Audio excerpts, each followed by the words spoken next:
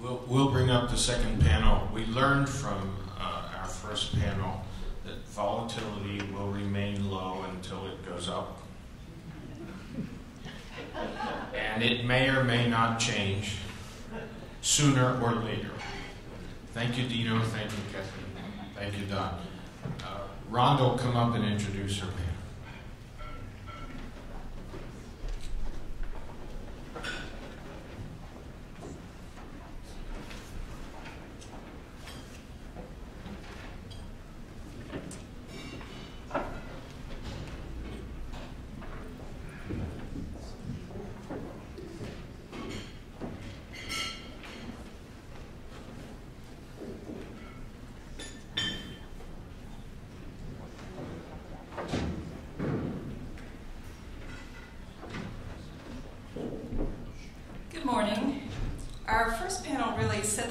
Well for volatility or lack of volatility in the currency market. This panel will actually focus on the execution of managing risk. We have two great presentations. Just like the first panel, both of our presenters will go through their slides and then we will open up for questions. So we have, first of all, Jeremy Schwartz. He's Director of Research at WisdomTree.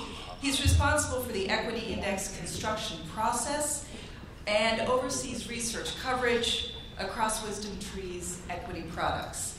Jeremy will go first. He'll be followed by Joe Nellison. He's a member of the product management and consulting team of the iShares US product. He's responsible for new product research. Jeremy.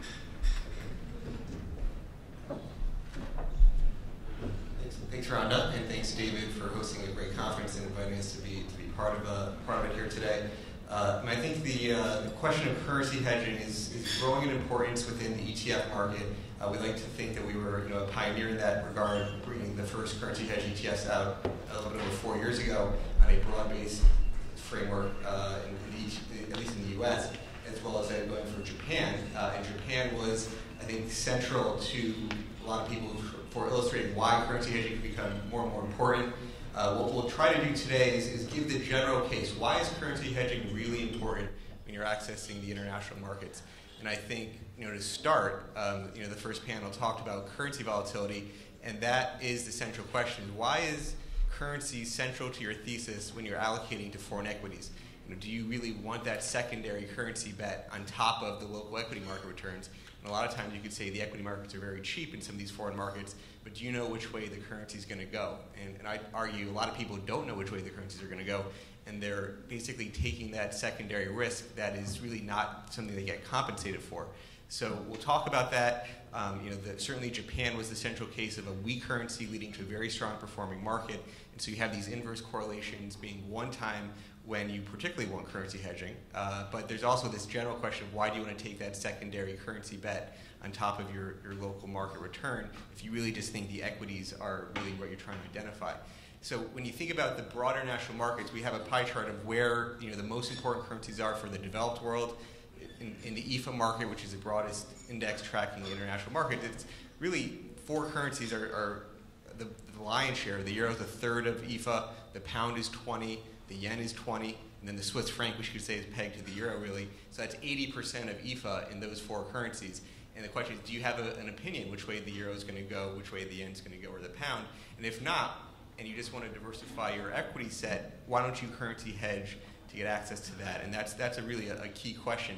We've been talking with people about this currency hedge for the last 4 years, and I keep hearing the same responses for why people haven't embraced currency hedging. And I think there's a few common myths out there in terms of currency hedging. We're going to try to address what those are and then talk a little bit about the 2 biggest currencies, the euro and the yen, in more detail as well. I think part of it starts with, in this first panel, address a lot of the central bank interventions that cause you to think about currency movements, and I think the central banks are a key part of what's driving currency movements over time. And if we created a pendulum of tightening to easing in terms of where the major central banks are along the pendulum.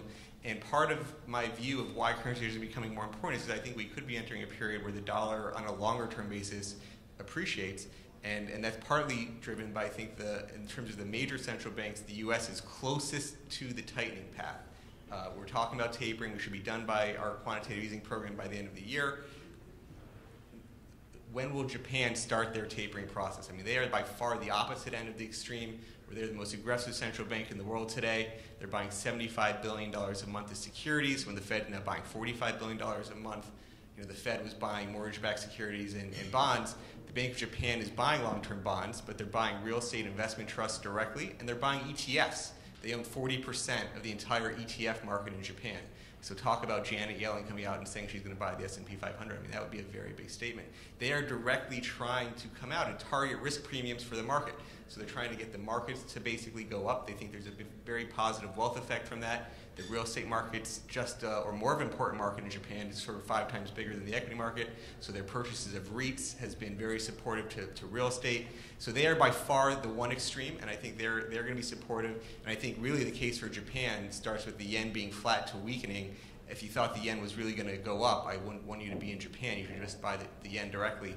But so they're the clearest case of where you could see dollar strength versus a foreign currency. The ECB is sort of stuck in the middle, I'd say. You know, have Draghi out there talking about trying, you know, the rising euros causing deflationary tendencies for Europe. And in some ways, I say he's trying to cap the euro's upside. It seems like if you get much, it doesn't seem like there's a lot of upside past the 140 area, which seems to be high on his radar, where he keeps trying to talk it down, and you're starting to get a little bit, you know, more negative movement recently, but it's still been generally very strong. The question is, why take the euro risk when the head of the central bank is clearly focused on that factor as creating deflationary tendencies? So I sort of talk about the euro as unrewarded volatility. Why do you think, you know, is there an expected positive return for the euro when the central bank's trying to cap its move? So those are the 3 major central banks, and I think the Fed is closest to the tightening curve. And that will be the one, I think, where, you know, shift towards the dollar away from the euro yen. The Japan's the clearest, the ECB is sort of in the middle there. Now, I'd say the biggest misconception, so this is when you say, well, why don't you do currency hedging generally? This is the number one answer I get back. Well, it's expensive to hedge your currencies. And I say, well, yes, in some markets, so Brazil or Turkey or India, which has been hiking their short-term rates aggressively, yes, it's very expensive to hedge the real, over 10%. The rupee, Rajan came in September, aggressively hiked rates. Yes, it's expensive to hedge rupee. I'd rather go long that over time, because they sort of discount to purchasing power parity. You could collect that interest rate. But the cost to hedge is all based on relative interest rates. So if we're at 0 in the US, Europe's at 0, Japan's at 0, you know, the cost to hedge the euro, yen, and the pound are largely close to 0. I mean, that 75–80% of IFA is in currencies that have nearly a 0 cost to hedge. And you may actually get paid to hedge these currencies. So if we actually are the first central bank to raise rates, and Europe and Japan are lower for longer, you can envision a scenario where you're going to get paid to hedge the euro and get paid to hedge the yen. And then the question is, why would you actually have that risk? You know, it would be expensive to hold euro and yen. And I think that's going to be the situation you're at in the next 2 years at some point, and more people go towards currency hedged ETFs if, you know, the Fed is raising rates and it becomes expensive to hold the euro and yen. And again, so I definitely make this demarcation between the expensive to hedge countries, between Brazil, India, high emerging market countries, versus the developed world where it's really a free option. And then you got to have much more conviction to take on that euro and yen risk when it's essentially a free option to hedge it. The second argument I hear, you know, why they don't hedge the risk is, well, they like the diversification they get from these foreign currencies. And do you really, is there really something true to that you actually get something positive, beneficial to having a diversification from having your euro and yen exposure? And I sort of ask the question, you know, what is it hedging? Well, it's hedging my purchasing power for my dollar. We track inflation over time. The inflation for since IFA's been around in 1970 has been about 4% a year. Well, the dollar, yes, it has depreciated over that 40-year period, but it hasn't really kept up with inflation for the U.S. The IFA currencies have appreciated about 1.6% a year, so you sort of suffered. It didn't keep track of that inflation of 4%. What does actually offer long-term hedges against inflation? I think stocks. I mean, dividends grow with inflation over time. Just in the S&P, dividends grew 1.6% ahead of inflation. So you could say stocks have a long-term hedging characteristic of inflation. Even the IFA dividends grew ahead of inflation over that 40 years versus the IFA currencies, which only appreciated by 1.6%. But I think one period in particular really questions whether or not the euro and yen and the pound make good hedges against U.S. inflation. And that's this period between 78 and 85, when you had 7.5% inflation in the U.S., one of the highest inflation periods, but the dollar went up about 40% cumulatively, or 8% a year, you lost value from holding these EAFE currencies. And I think that is one of the central times where you say, why is these foreign currencies a good hedge against U.S. inflation? So I think I'd say that having that exposure is, again, a myth to why is it beneficial to own foreign currencies when you're buying foreign equities. Now, when we talk about the case for hedging, I think a lot of it comes to Japan, and Japan did very well when the currencies were down. And the question was that true generally? And we looked at the EAFE markets, and we put it into 5 distinct periods of trends in dollar weakening, or foreign currencies appreciating, versus the dollar strengthening, foreign currencies depreciating. And there's 2 periods in particular where you see larger trends of the dollar strengthening. The first is that 78 to 85 period. The second is from 95 to 02. What's interesting is, one of the very best times to own the international markets was when their currencies were going down. So exactly like Japan. So from 78 to 85, those currencies lost 8% a year. It was the single best time to own that market, up 17% a year, much higher than the long-term average. And so you boil that down into the times when the currencies were going down, the times where currencies were going up, and these international markets performed much better on average when their currencies were depreciating. 12% versus just over 6% when their currencies were rising. So yes, actually most of the international markets worked just like Japan did last year on average over these last 40 years. And so it again argues for, if you really want to target that time when it's best to own the markets, currency hedged strategies are the way to do that. You target that local market return, doing well when those currencies on a long term have been depreciating.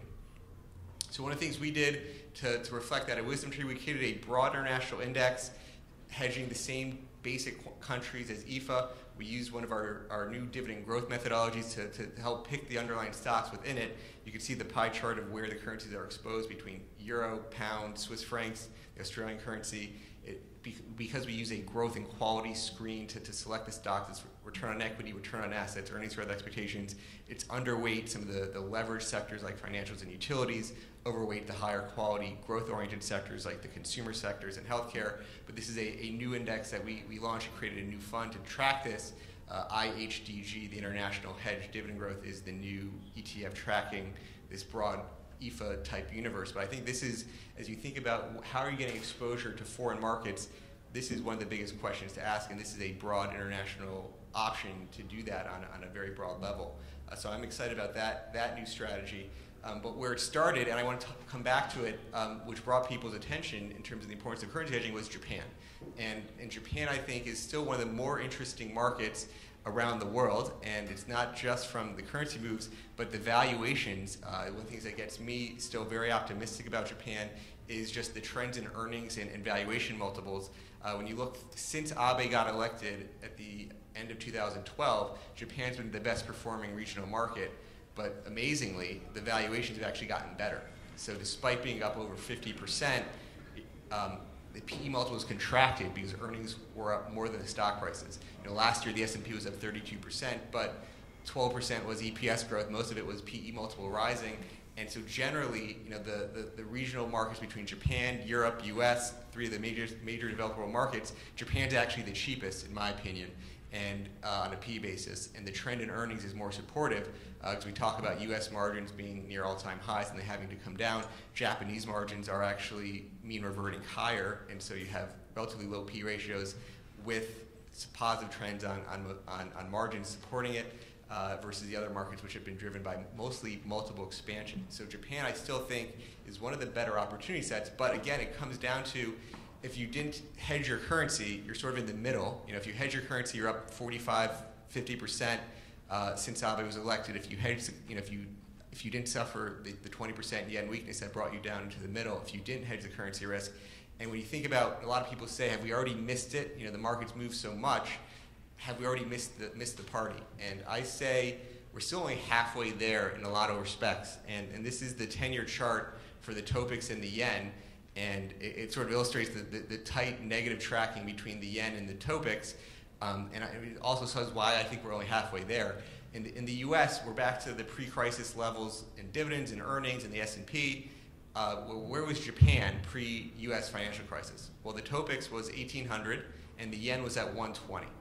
At sort of the bottom of the equity market and the top of the currency market, you were around 80 yen to the dollar. Today, we're at 102, a little bit below 102. So can you get back to 120? I think it's absolutely possible to get back to 120. But a key part of it is not just what the Bank of Japan is doing. We already know that it's the most aggressive central bank in the world. The other half of the equation is when does the Fed raise interest rates? Because right now, if you're a Japanese pension fund or an insurance company, the U.S. 10-year at 2.5 looks quite good versus their 60 basis points in their 10-year. So what do? Because just like it costs us 0 to hedge the yen, it costs them 0 to hedge the dollar. And so they're fully hedging. If they're buying the U.S. Treasury, they're hedging all that currency risk. They're collecting the 200 basis points positive spread, and that's a great trade for them. They'll do that all day long. But if we actually ever raise rates to 2% or 2% or higher, that's when a lot of those currency hedges come off.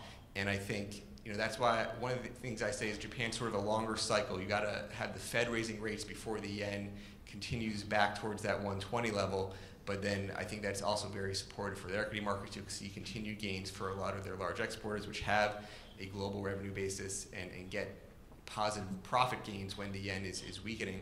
And so I think you could very much get back to that 1800, 120 level. And the TOPIX would be 50% higher from here if it got back to that 1800 level. And so in the next 3 to 5 years, I think those are very reasonable expectations. As the Fed normalizes policies, the Bank of Japan is likely to be lower and more accommodative for longer. And I think you can get back there on both those regards.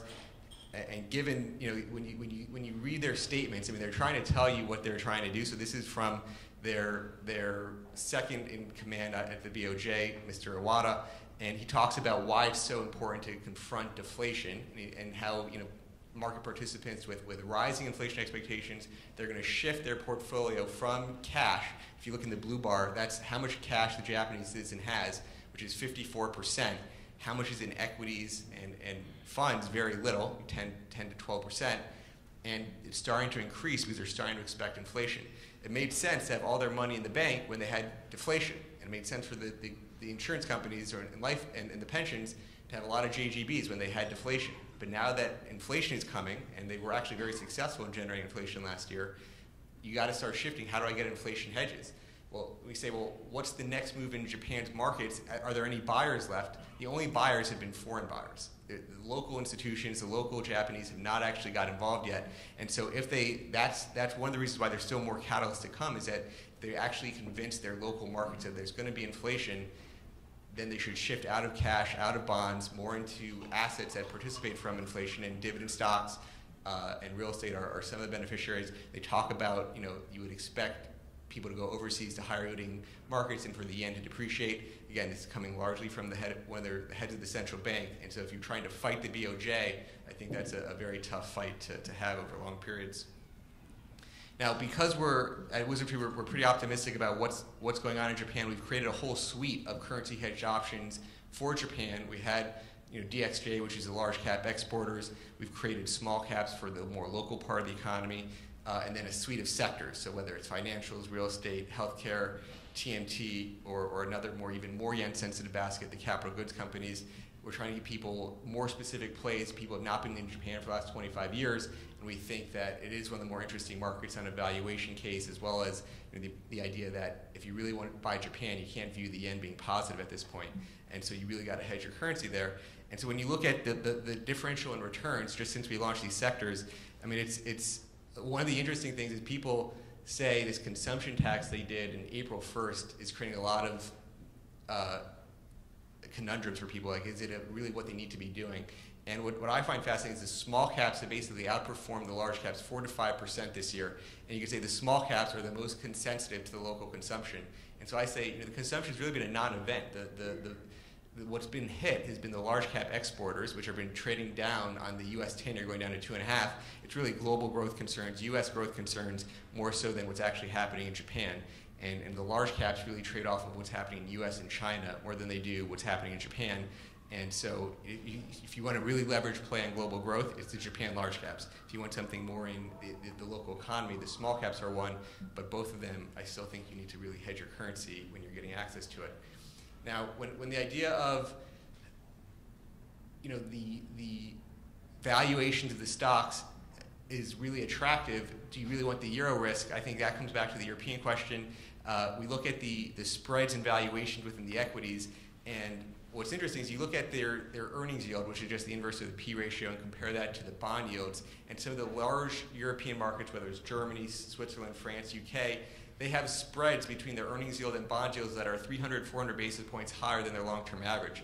You look at the U.S., and our spread is higher than our long-term average by, average since '98 was 1.5%. Now it's 3.5%. But we're not quite the 400 to 500, 600 basis points in Germany or Switzerland. But is the euro really cheap? Or do you even know if the euro is cheap or expensive? That's a tough question to answer. You see the valuations are attractive in the stocks on a historical basis. But what do you think about where the euro is going? That's a much more difficult question. So when you look at the historical contribution to volatility in the euro area, the euro's added 20 to 40% to the volatility to European equities. We show, the green bar is the euro volatility, the blue bar is at local markets, and the orange bar is the volatility to just the U.S. investors who had both the euro and the equity volatility. And you could really say, I want the cheap valuations, but I don't want to take that euro volatility. I do think it's a source of unrewarded volatility. There's no reason to think the euro should always appreciate versus the dollar. Some periods it helps you. It's helped you over the last 10 years. It's helped you over the last 5 years. It hasn't helped you over the last 3 years. But we may be entering this period where the dollar appreciates on a more long-term basis, and then you want to hedge that volatility there. And in Europe, it worked very much like where the down currency was a much better time to own the European markets. When the European currencies were going up, their average return was only 1% a year. When their currencies were going down, the average return was only 14% a year. So it again gets back to a lot of these markets have worked like Japan in the past, where depreciating currencies is very supportive for their local equity market returns. And you can see some of the periods in particular here, the 92 to 01 period, the European currencies for 10 years lost 6% a year, but the markets were up 20% a year, the single best time to buy these European markets. So again, it argues for if you think the dollar is going to appreciate, that could be very supportive for their exports, and you want to buy those European stocks hedging those currencies. How do currency hedges actually work? Just briefly, the way the strategies work, and to the point about whether or not it's expensive to hedge them, you roll non-deliverable forward contracts on a monthly basis, and so you look at how much assets are tied in one of these funds, you put on that notional amount of currency hedges, and you roll that on a monthly basis, because the equities and the currencies are going to move in a slightly different direction, so you got to rebalance at some interval. We, and most of the people who are out there offering currency hedge ETFs are doing on a monthly basis in a very similar framework. And when you ask the traders, how much does it cost you to hedge it? What is the bid-ask spread of the currency forwards? We've gotten feedback that these markets are so liquid, the developed world currencies are so liquid, it could cost you 3 or 4 basis points a year to roll these forwards on a monthly basis. 3 to 4 basis points a year. That's how liquid these forward markets are. So there's really not a huge cost to hedge.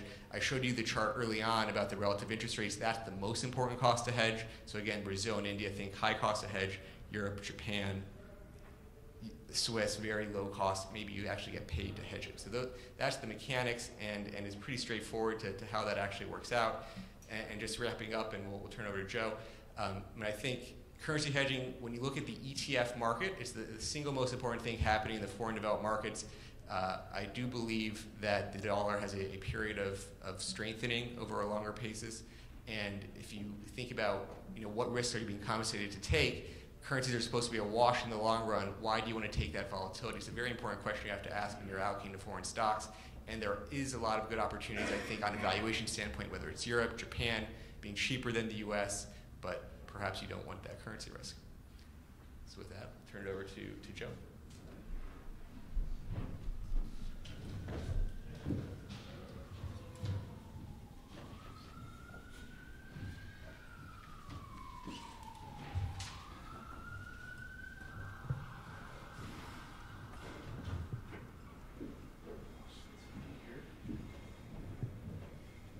Fortunately, I can speed through some parts of this because I think Jeremy covered a lot of the general themes around currency hedging and ETFs and the mechanics, which are similar in a lot of ways between what WisdomTree and iShares are doing. And in fact, I think you have the right two issuers on this panel. Between iShares and WisdomTree, we certainly have more currency hedge ETFs globally than anybody else. So for us in the United States, in iShares, we are a little newer to this. We've launched our first currency hedged equity funds in the first quarter of this year. But going back to 2010, you'd find some UCITS funds in the UK iShares, some others in Canada, across the spectrum. So it isn't a brand new theme, and it's timely to be talking about it now. But I would amend a couple of things that were in the opening of this, which I agree with, but I'll add my own amendment, which is a little contrary. And one is that currency hedging is an important theme right now. I'd say it's absolutely important, except for when it isn't. And you'll see what I mean. And the second is that risk isn't compensated, which I completely agree with. In the long term, you'd see that. It plays out either way, except when it isn't. And I can't tell you which way to go. I'm not a currency strategist or an FX guy by trade, so don't ask me to predict the end movement in the next 12 months. But I will tell you how we're trying to build products for the types of investors who do have a view, who are trying to invest more tactically around currency. And really at the root of it, there's three main themes that kind of drive our product development, particularly these currency hedged ETFs. And I'll lay those out. One is the underlying investment. And Jeremy laid out from WisdomTree's standpoint how you can take a point of view with how you design from the ground up the types of equities that are held in the portfolio. We're using a different index, so I'll explain that as well. A range of choices, having things to use in different environments, different equity exposures, but also if one wants to be long or short the currency. This was driving some of our own decision making. And finally, the ease of implementation. And this is really key, I think, because since we're on an ETF panel, it really can't get much easier than an exchange-traded fund. It's one ticket, one trade. The currency hedging is embedded in there. It's inexpensive. This has already been discussed.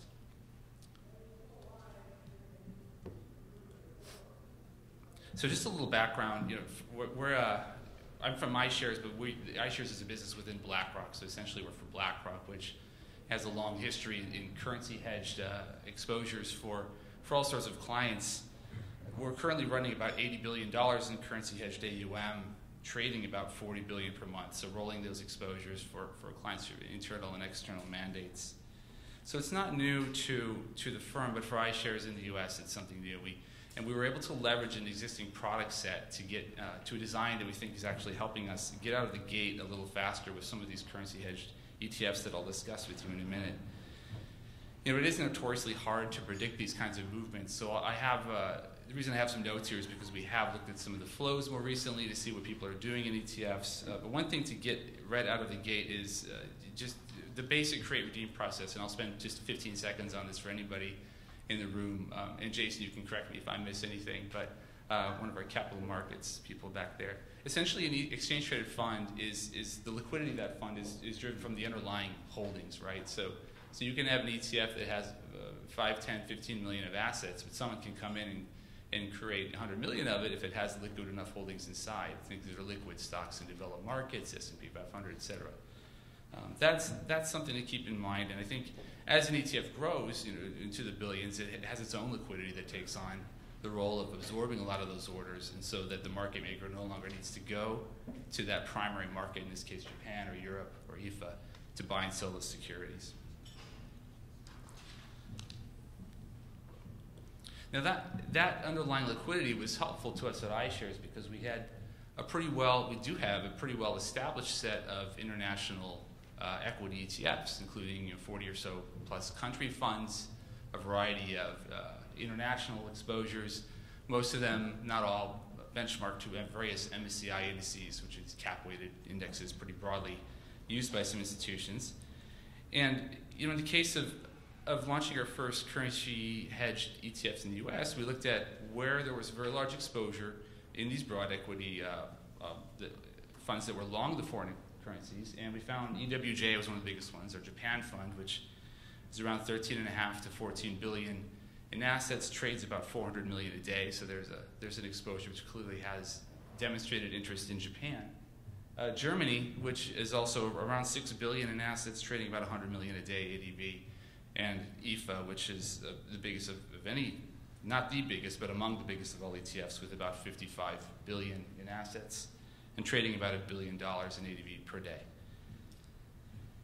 So when we looked at these three tickers, which are on the bottom, EWJ, EWG, EFA, we try not to be too clever, added an H in front of them for the hedge. These are the new versions. You can pronounce huge, which is perhaps an ambitious pronunciation, but I think hopefully it'll fulfill that name sometime in the future. although these things do take time.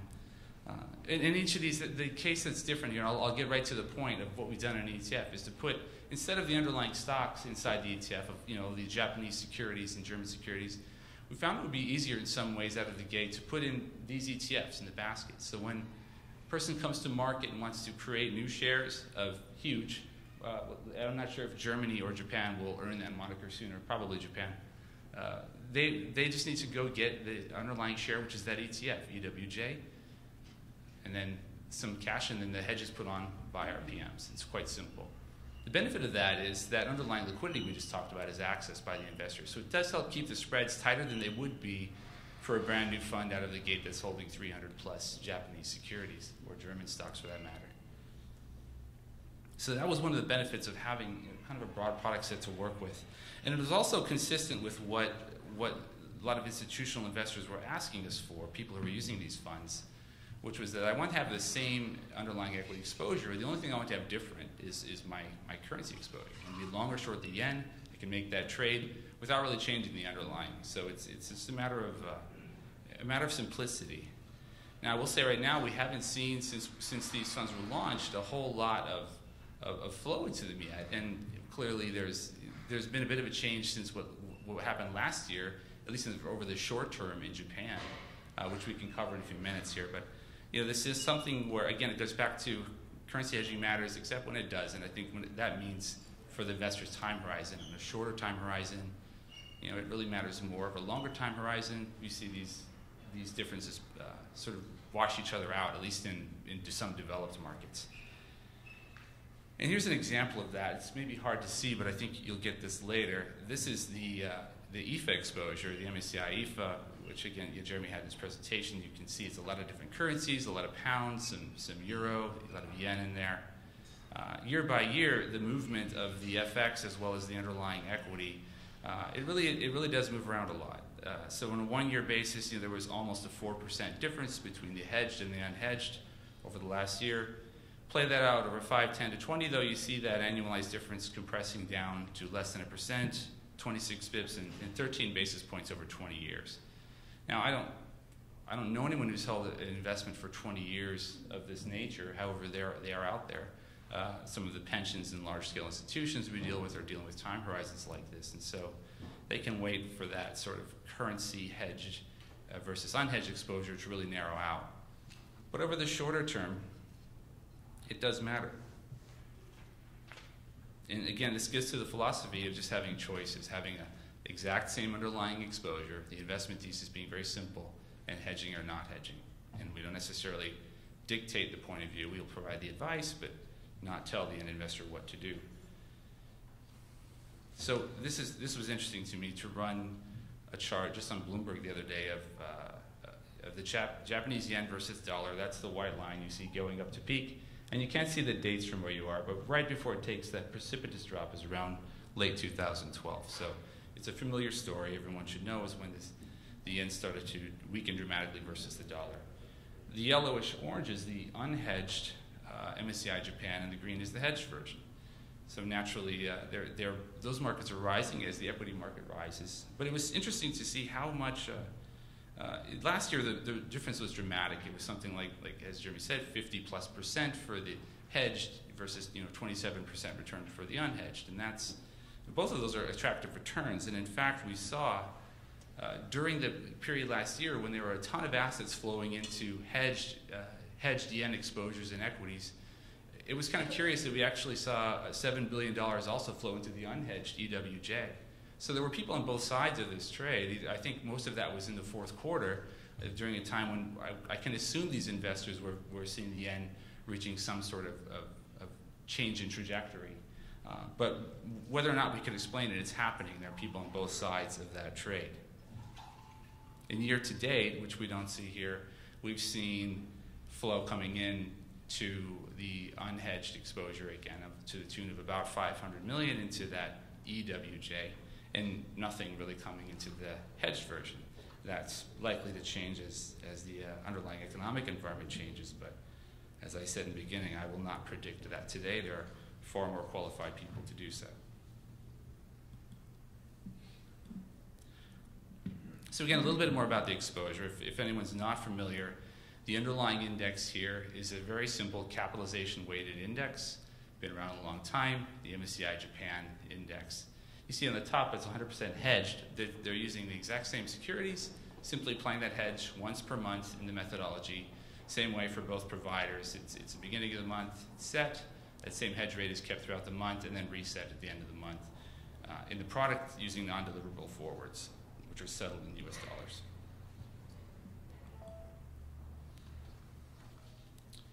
Now the point to see on this graphic is that, again, it's just another illustration of the fluctuation between the yen and the dollar.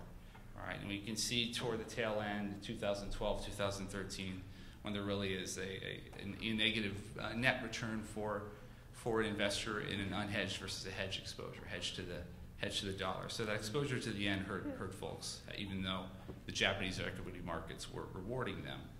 But you can see over the longer term, it is hard to say, and I guarantee you, even as much as we say there shouldn't really be any expected return from FX, really it's just risk and managing that risk. There's always someone out there who thinks they can win, and again, it's all about having the tools for those really well-qualified FX investors. Make sure it's okay in time. Okay, this is just simply a breakdown of the sectors in the capitalization-weighted MSCI index. You'd see there really isn't any point of view here other than capitalization weighting, as I mentioned. So this is the same weightings for the EWJ or the HEWJ, aka huge investor. I'm focusing on Japan right now. And it's interesting to see, it's certainly unpredictable, but at least unless you're an analyst in some of these sectors perhaps, but how some of the Japanese sectors have performed through this cycle of weakening in the yen. The black line is representing the yen versus the dollar again falling through late 2012 and through 13. And the sectors that we'd see rising, many parts of the market were as a whole doing very well. It was interesting to see the financials and telecom toward the top, consumer staples. These situations change, but this is an examination of how this kind of broadly diversified exposure is playing out well for certain types of investors who don't really have a point of view in a particular sector. Just want that broad representation.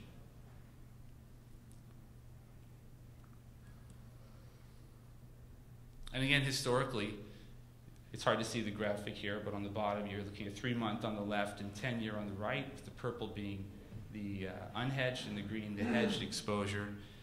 Again, these differences are greater in the shorter term. Again, it matters except when it doesn't, which is the shorter term, not having a point of view, but for investors who do, the product is there.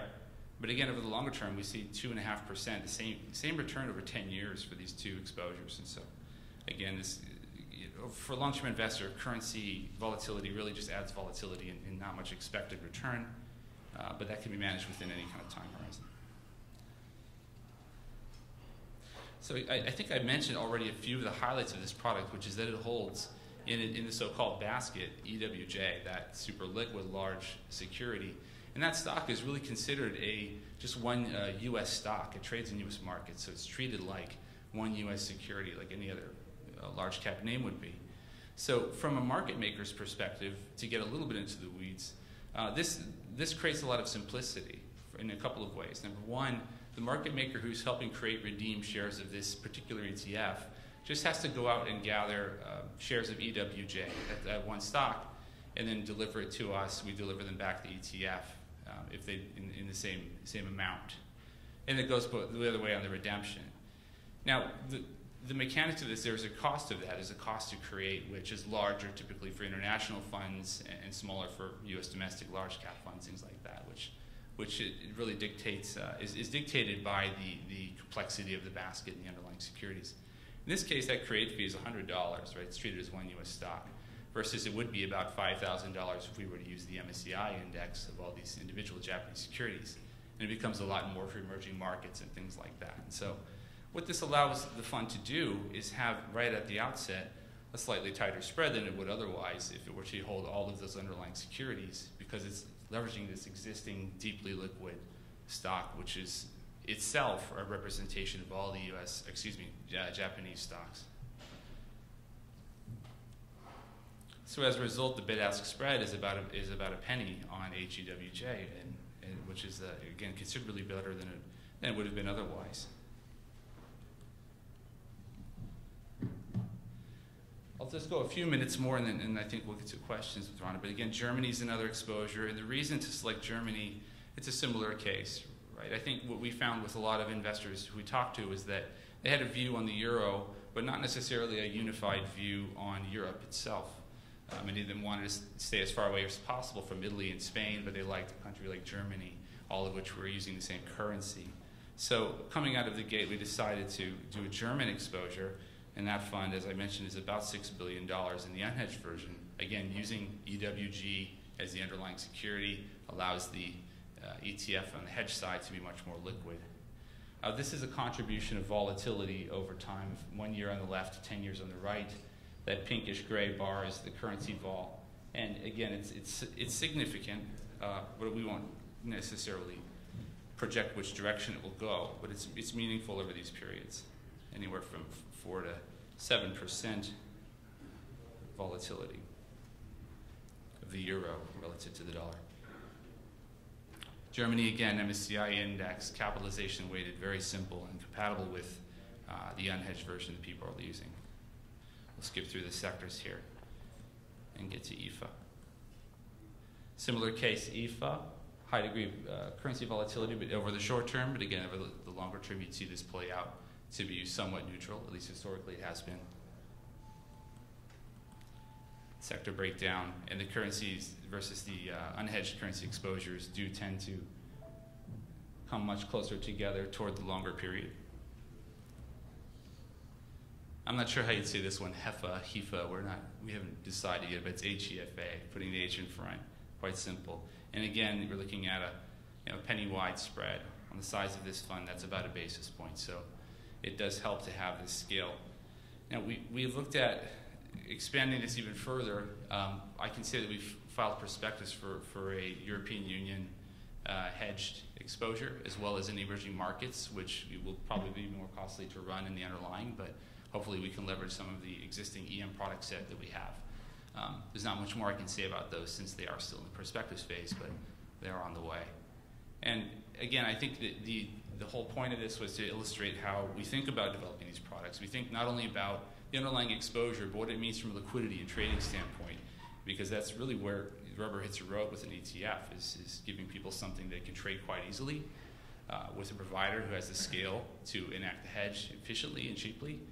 And it's really bringing that to people, both individuals and institutions across the market. Thank you.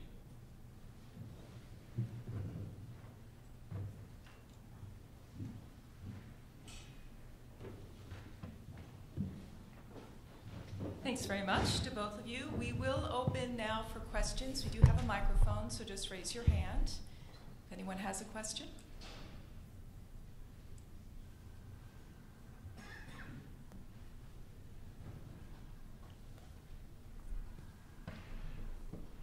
When and if interest rates finally do diverge between some of the developed countries, what do you expect to do with your products?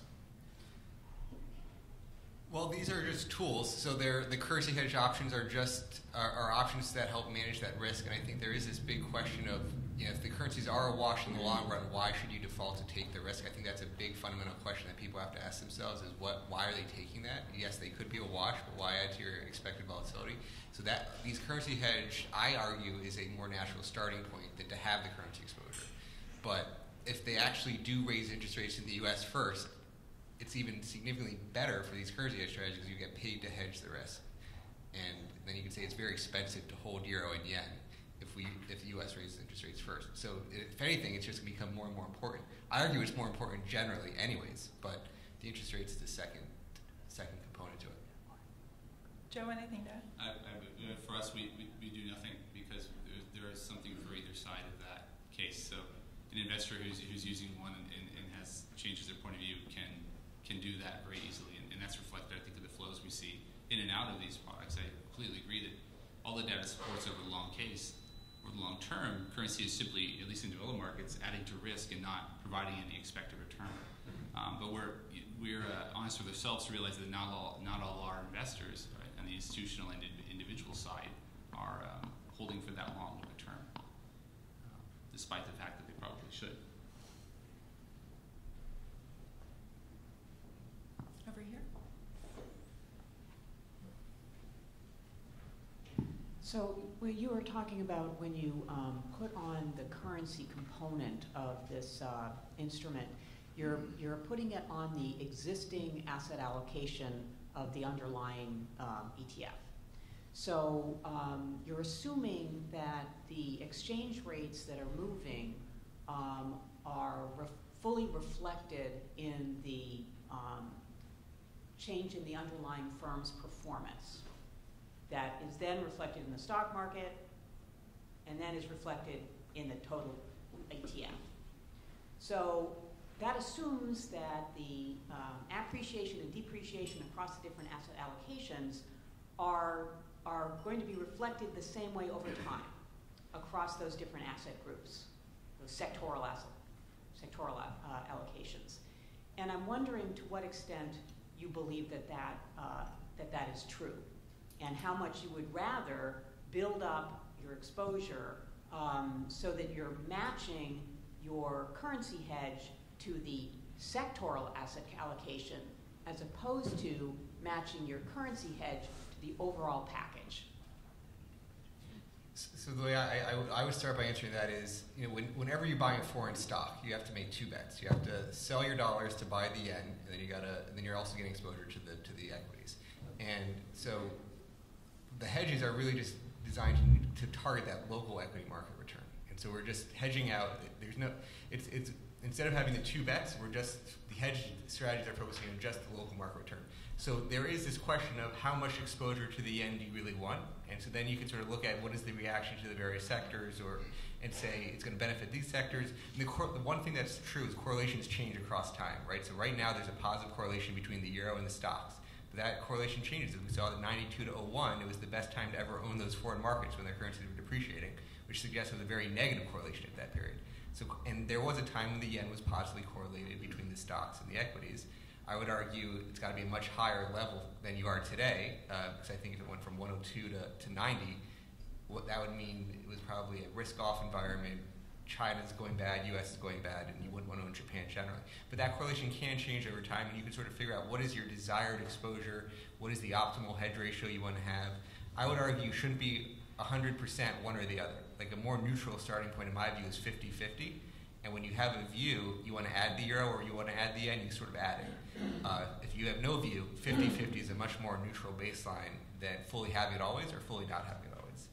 But I hope that's sort of partly answering that question. Yeah. And I would add, if maybe it's clear, but the underlying securities in both of these, the indexes behind these products are all Japanese stocks denominated and priced in the yen. So if there's any movement in the end, it really affects everything equally across these funds, and so you'd see certain sectors rise. Well, now there may be some which may have different exposure internationally, but at the end of the day, there really is they're simply equities, and that foreign currency component is translated from U.S. dollar, U.S. investor perspective. Yeah, I think her point is they have different betas, they have a different sensitivity to the move, and then the question is how do you ideally target that, right? And so I think that's a fair point. And you just got to figure out what's your optimal mix for given the exposure you have.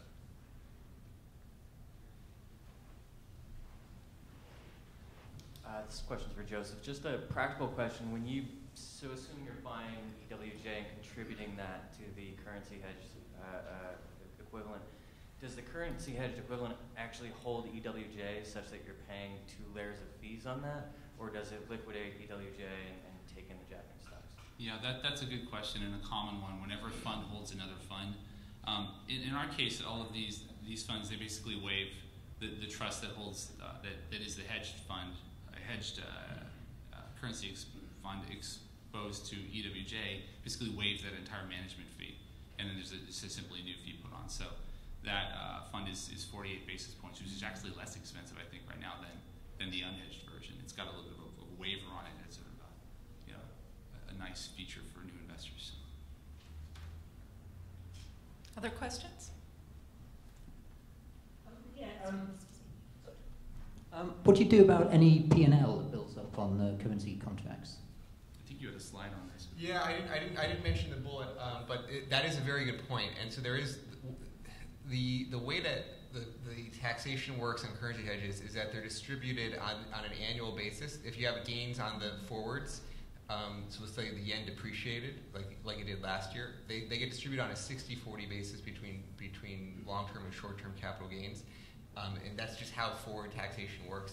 It's not like equities. You got to expect a capital gain distribution from the forward contracts if you have a gain from that forward at the end of the year. The same structure for both funds. You're both using NDF. So. Other questions? Well, while we think for a minute, I have a question for both of you. In terms of what you can share, the anticipated growth of these products going forward, and we touched on this a little bit, but how do these products evolve, say, 5-10 years from now, if you can even project that far out? Well, Japan started it off and it woke people up, and that's, I think, whether it's in the U.S. or in your London offerings, that's where you've seen the most success, I think, within the ETF framework is the currency hedge in Japan. Right now, we're seeing money go to the European, so HEDJ is our European hedge to the euro. You can say the European version of DXJ, and that's probably got about $1 billion today. At the beginning of 2012, it was 25 million, so you're definitely seeing money go towards the European option.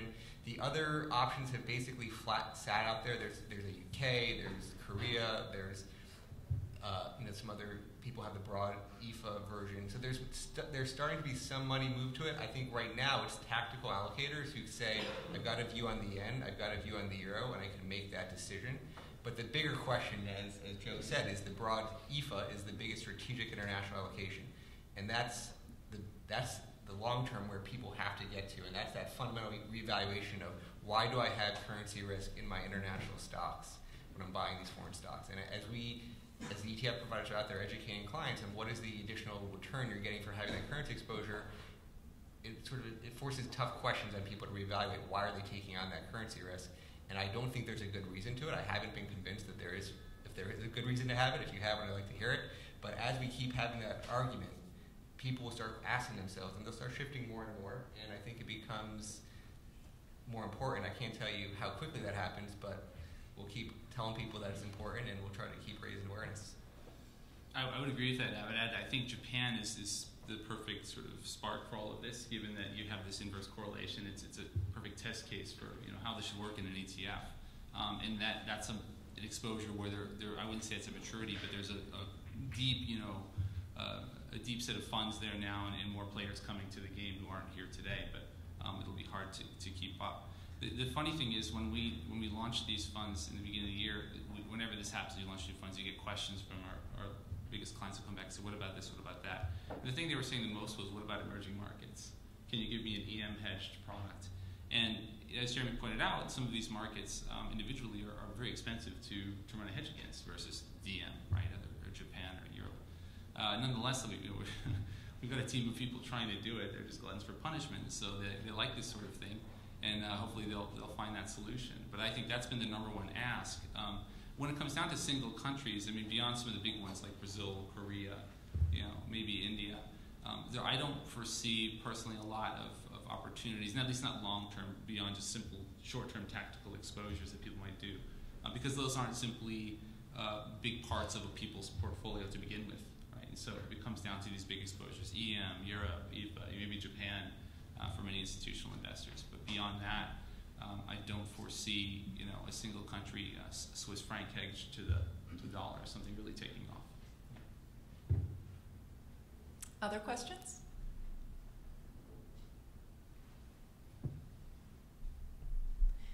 Did you get a lot of those emerging market calls after the turmoil in the emerging markets, or was anybody thinking about that ahead of time?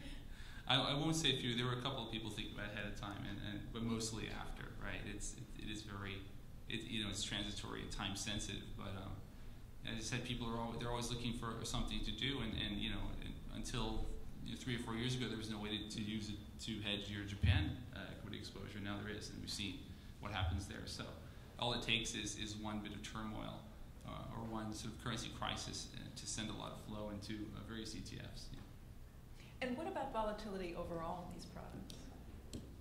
Well, you're seeing it, I mean, in Japan, it raises the volatility. So the negative correlation actually, when you have a negative correlation and you hedge it, you're going to increase the volatility because you're going to more directly target that local market return. But you could argue it's the time you want to own it is when the currency is going down, right? And so I think that's definitely the case for Japan. And so it's really the ideal case of when currency hedging works.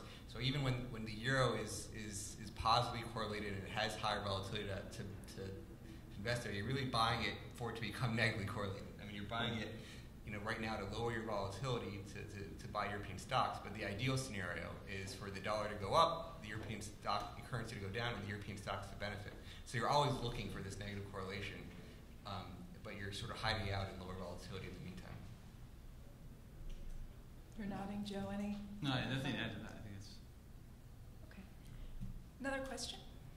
So given that you... Skip 1 second. She's running over with the mic. So given that you're always looking for a negative correlation, but there are periods of time when it is not true, and I'll be talking about emerging markets at the end of the conference here, and I'll show you that it's not true for emerging markets.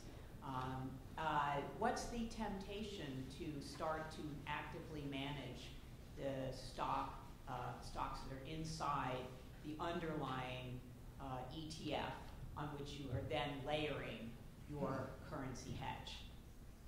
I think that's version 2.0 of this currency hedging. I mean, that's sort of what we're thinking about with our Japanese sectors is trying to identify the sectors. So like the capital goods sector in Japan, for instance, I'd say is the most negatively correlated sector within Japan. So if you really want a yen-sensitive bet, that's probably even more yen-sensitive than DXJ, I would argue. But that is a natural evolution, is to get more specific in the stocks that can benefit from the currency. So your very first question about how do you dynamically allocate? I mean, EM is so positively correlated today because the money is sort of tracking, money flows go to EM, the currencies are very highly correlated to each other. I'm not sure there's a lot of negative correlating countries there. But maybe China is one that you could say is one that's been negatively correlated, but it's a slow-moving currency. But that's definitely a very interesting question.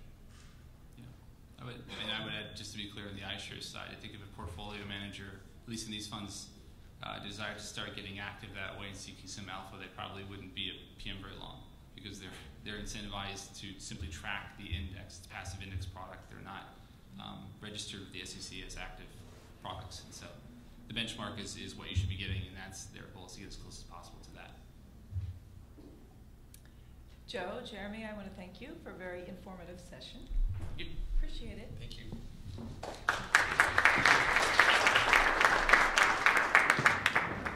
I'm Ben Craig from GIC. David had to step out for an interview. We'll do a coffee break until 11. We'll start again for session 3. Thanks.